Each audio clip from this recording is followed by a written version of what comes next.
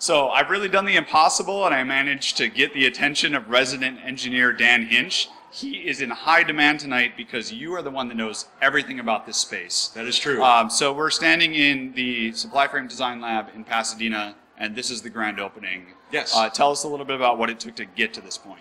Well, I started here in mid-February, and when I came to this facility, it was still empty. We had the walls built, we had the floors in, we had the ceilings done, but we didn't have any equipment other than the Tormach, which is a PCNC 1100 CNC milling machine that was 1/3 assembled, and we had our ShopBot 9648 PRS Alpha that was in a crate in the loading dock.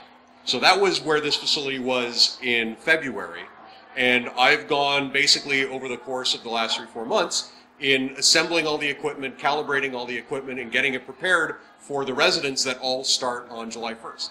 And so this room that we're in right now, this seems like the 3D printing room. Can you tell us a little bit about how the different sections of engineering and manufacturing are broken up in this space? Sure. So we've got a number of different sort of focal areas in the shop. We have this room that we're in right now, which is the rapid prototyping room, and this allows us to build enclosures and mechanical objects on a smaller scale, but very, very fast. We have electronics testing and assembly, so we've got soldering stations for hot air, soldering irons, we've got a refrigerator full of solder paste, we've got a laser cutter right here so we can make our own Kapton solder stencils. Unfortunately, we can't make our own metal stencils here, we'll still have to use a service for that. We've got some amazing Keysight oscilloscopes out here that we've got running right now. We've got power supplies and any number of different things that you need to be able to go from prototyping on a breadboard, if that's what you want to do, to milling your own board out using an other mill with PCB blanks, to getting a design done on our CAD/CAM stations to send out to a fab, if that's what you need to do, right? Then we have the heavy equipment room, which is where the ShopBot is, where the saw stop table saw is, where the Tormach is, and that room is really for building those production prototypes, where you've proved out your design, you've proved out your proof of concept with the other tools that we have, and now you're ready to start iterating on the final steps to get you to manufacturing.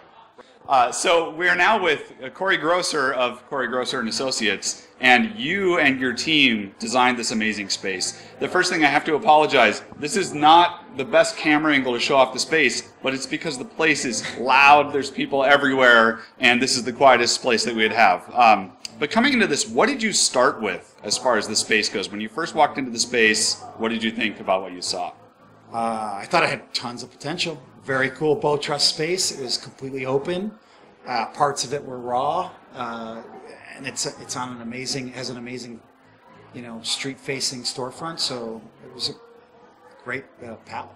And so what I think is the most visual in this space is these windows that you've set up in each room. Can you talk about that a little bit? Sure. So our concept basically was that when you build stuff, when you're making things, it should be celebrated. So we had this idea of making as theater.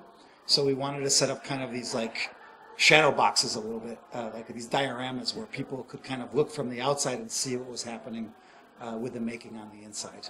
I think you succeeded at that greatly. When you sit down to do design, do you think about the type of people that are going to be in the space and what they're doing? Like, what does that play into the work that you're doing? Most architecture firms start from space planning. And space planning means that you start from a plan and how people will move around the space. We never start that way. We start experientially. So we start in 3D and we think about what the space is supposed to feel like before we think about how the space is planned. So absolutely, it's really about use and feel. Like, what are you supposed to feel like? What are you supposed to feel when you're inside the space? That's our start point. And then we do the space planning after that. I'm now talking to Aleksandar Bradic, who is the CTO of Supplyframe.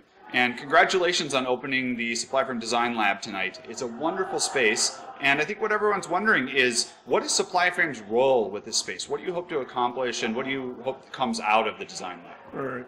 So I think originally the Design Lab really just came out of this, it came out as an initiative of engineers within the company. So a lot of us, I think, thematically, why is this space like this and not, like any other hacker space, is that a lot of us share a fascination with the MIT Media Lab. And so and frankly, a lot of us, that would be the place that we would, like to go to grad school for, and we just never got a chance. But it's really like, that combination of hardware and design and art and just things like that, and trying the impossible. So, we started out with, no master plan, but rather we just a pure desire to try to create a place where, we first of all can have fun. And the origins of this space were really in the hack lab, in the Supplyframe office. We're a software company, but we're all really passionate about hardware. We had this like small room and we were building hardware, and then we want something nicer. And then as our appetites grew, we kind of ended up with this pretty big space. And then the mission evolved from us just having fun and doing the kind of stuff that we like to kind of place where we can actually try to achieve something bigger, which is basically getting a lot of other people, the kind of people that we really admire, to have fun with us and kind of create things. So in terms of what is Supplyframe expecting from this, it's really, in my mind, it would be testing the frontiers and any kinds of frontiers. So the reason the place is nice and designed is that we break one barrier, which is trying to attract the kind of people that we all admire. Like I really admire like industrial designers, and I have no clue how to do things that they do. And I believe that it's nice to lay out a board that's super functional, but once you put it in an enclosure that's incredibly functional and people can start playing with it, that unlocks a lot of creativity. So the first bar is step one, make a wonderful space so that people don't have an excuse to be in it, and kind of the next step is going to be, okay, well, let's see what the kind of projects we can get in here. Yeah, so I think, attracting that talent and attracting people that can use an amazing space like this is the difficult part. And what you've come up with is this wonderful program for residencies. How did that become the plan? How did that come to fruition? Yeah, so originally it was, from the beginning, it was more meant like a social club. And it's like, okay, we're going to go and hang out there, and we need to have an espresso machine and all the stuff that you want to have in a hackerspace. But then, as we started thinking about is the big challenge that we've been seeing in our hackerspaces is that not enough, there's all this talk about like the maker movement and all these magical things that are going to happen. The reality is that not enough stuff is happening relative to the amount of creative potential that sits in all these places. So we were thinking about, okay, well, is there another way to organize this that is just gonna make people make people on the hook for doing things? And at the time we were at Shenzhen, the Shanghai at Shenzhen, which is like a hackerspace over there. And then we talked with people running the space. David Lee was the guy that we talked to, and he said what they had as a part of their hackerspace was there was a monthly art show.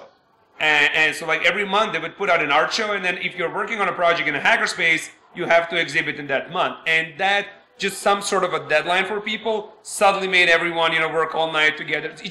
It's a forcing function for people to finish their stuff. And it really worked great. And they would have these shows, and so many creative things came out of that hackerspace because there was, there were some goals. So, we started thinking about an art show as a kind of initial concept, and then Sophie kind of joined in, and she comes from an art world, and there's the notion of residencies there as a kind of a natural way of doing things. And then eventually we kind of figured out okay, well, great. There were, a couple of months should be enough time if you're coming with just an idea to develop into the concept, if you're coming into concept to take it to the next level. So, that's eventually how we settled on this format. But the most important thing for this space is that there are always projects, so you can hang around, but it should always be, even if you're hanging around, we're hanging around as a part of this project that has to be, converged in some way in 4 months. 3-4 months. Yeah. Like there has to be some concrete deliverable, first of all, for ourselves, so that we feel great about what we accomplished, and we'll see how it works out. I don't know if people are going to enjoy that, accelerated pace, but we'll see. I think the concept is there. I think the space is amazing, and the tools really are enabling for people to get that last 10% in their product or their art installation. So it's an amazing initiative. Thank you for making it a priority of Supplyframe, and thank you for talking to us today. Thanks.